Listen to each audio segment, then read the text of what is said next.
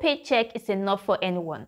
Even when they increase your paycheck by a certain percentage, it is still not enough. You still want more. Most times, it is not the limited resources or the insufficient paycheck you receive that prevents you from making financial progress. It could be as a result of some bad money habits which you practice. That is why in this video, I will be taking you through 7 uncommon bad money habits keeping you from making financial progress, and provide strategies on how you can overcome them to take control of your financial destiny.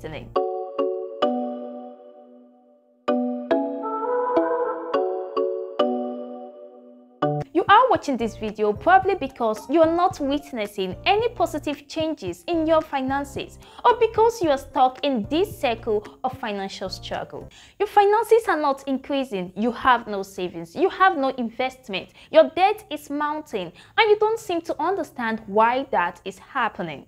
Well, the truth is that you are not alone in this financial struggle. Recent statistics has shown that 77% of American households have at least one type of debt. 20% of Americans have no savings at all. The good news is you'll be 2 steps ahead of others in your finances after you finish watching this video. So stick to the end of this video to get the full detail.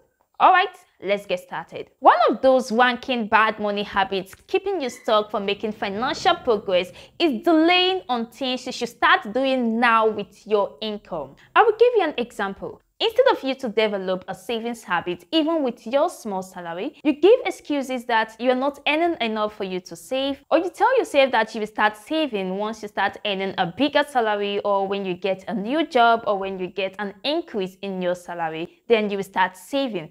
This is a delayed mindset. The side effect of this mindset is that you will keep willing yourself forever, that you will do this, and at the end you're not going to do anything. You're not going to have any savings or any investment or emergency fund or fund any new businesses or even increase your income. You must understand that the difference between a person who saves and the one who doesn't save is not tied to how much salary they receive. It is tied to their mindset. There are several middle-class workers who receive about $50,000 monthly as their paycheck, but they have nothing saved at the end of the year. Whereas there are workers who receive $1,000 monthly as their salary, but they have sufficient amount of money saved at the end of the year. Everything boils down to your mindset and how determined you are. No paycheck is enough for anyone. Even when they increase your paycheck by a certain percentage, it is still not enough. You still want more. Instead of making excuses of how you intend to start investing in an unknown future time, it's better you start saving now. Saving as little as $20 a day will accumulate to $600 a month. And in a year, you are down with $7,200 in your savings account. I know that isn't a huge sum of money, but it can go a long way in assisting you to settle emergencies, make investments, finance new businesses, and grow your income for a better financial future. This brings us to habit number 2, which is paying yourself last. Once you become an adult, savings become a key element in preparing yourself for the future. Like the statistics we mentioned at the introduction of this video, 20% of Americans have no savings at all, and 16% of Brits have nothing saved at all. This is as a result of people paying themselves last and paying others first when they get their paycheck. The slack in these savings is as a result of people not automating their savings directly from their paycheck. There are different ways of automating your savings. You can set up automatic transfers or standing order with your bank to immediately deduct that ideal 20% into your savings account once you receive your paycheck. You can use finance apps in your mobile phone to set reminders. You can also use calendars to set reminders. You can use your personal journal to set reminders to ensure that you are setting aside a particular percentage of your income monthly into your savings account. The ideal thing to do is once you receive your monthly paycheck, the first thing you need to do is to cut out 20% of that monthly salary straight into your savings account. This is to reduce your purchasing power, so you weave your expenditure within the remaining amount of salary left for you to spend. In this way, you are paying yourself first and not paying others first. Also note that while it is ideal for you to set aside 20% of your income for your savings, it all boils down to what is convenient for you. You can go above this benchmark of 20% or you can go below this benchmark of 20%. What matters is that you are saving something. It is advisable that your savings percentage increases as your salary increases. This video will not be complete if I do not mention this next point I'm about to mention, and that is having just one income source. These habits keep you stuck in a cycle of living paycheck to paycheck. When you are stuck in a paycheck life, savings becomes impossible and you will not be able to settle emergencies as they occur. As someone who once had this bad money habit, I will also add that having just one income source brings about stress, it brings about anxiety due to fear of not doing enough and losing your job. It also brings about financial insecurity and sleepless nights. Every wealthy person you see out there is not dependent on a single source of income. Many of them have several businesses. They invest in stock, they invest in shares, in bonds, in real estate, and other assets that will bring about an increase in their wealth. In finance, there's what we call portfolio diversification. It simply means distributing your investment to several assets and not putting it in one particular asset. This is because you want to reduce the risk associated with investing in the stock market and also balance your reward. Applying this to the point at hand, it will mean not putting all your effort in just one particular job. Expand your income sources. To experience financial freedom and meet up with your financial goals, it is important for you to expand your income sources by leveraging on your skills, on your interests, and the market trends to fetch you additional sources of income. You can look into tutoring, babysitting, pet sitting, graphic designing, online coaching, copywriting, or even YouTubing, and any other side jobs you find interesting, as long as this will increase your income stream. Number 4 uncommon bad money habit is generalizing your goals. The next time you have a money goal or any other goal to achieve, do not generalize them.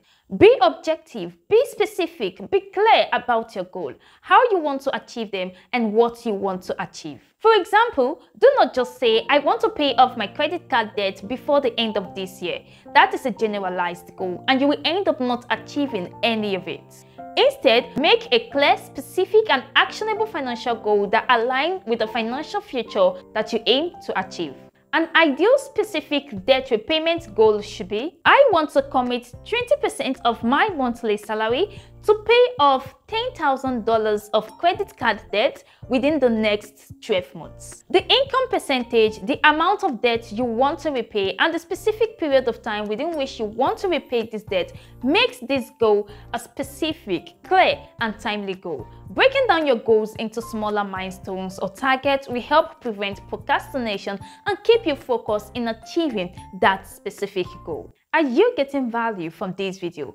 Consider hitting that like button and subscribing to my channel to keep getting valuable videos like this that will improve your financial health. This channel is dedicated to assisting you develop good money habits, keep you financially fit, and help you secure your financial future.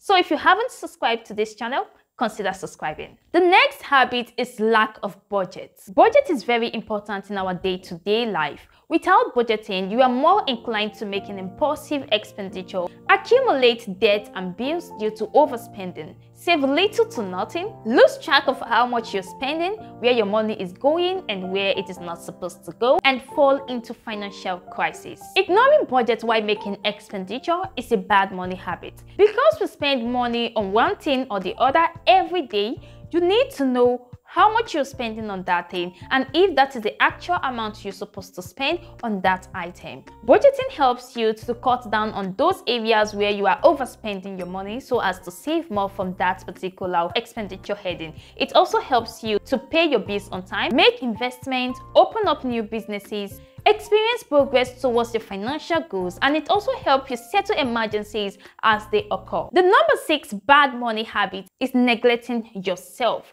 Many people do not invest in themselves. They invest in assets, they invest in stocks, in shares, in bonds, but they do not invest in their skills or upgrade their knowledge in their chosen profession. So there is need for you to upgrade yourself based on technological advancement in your chosen profession. Learn the latest upgrade in their area of expertise. When it comes to finance, you can invest in yourself by reading finance books, listening to finance podcasts, attending finance seminars, watching videos on finance like you're doing right now, listening to financial advices from big names in the finance world, and very importantly, subscribing to finance channels and finance newsletters. So consider subscribing to my channel. I will also be dropping a link to my finance newsletters in the description of this video. Investing in yourself will bring about an upgrade in your finances. It will help you make good investment decisions, develop good money habits, renegotiate your salary, advance your career, and take advantage of investment opportunities which will bring about financial independence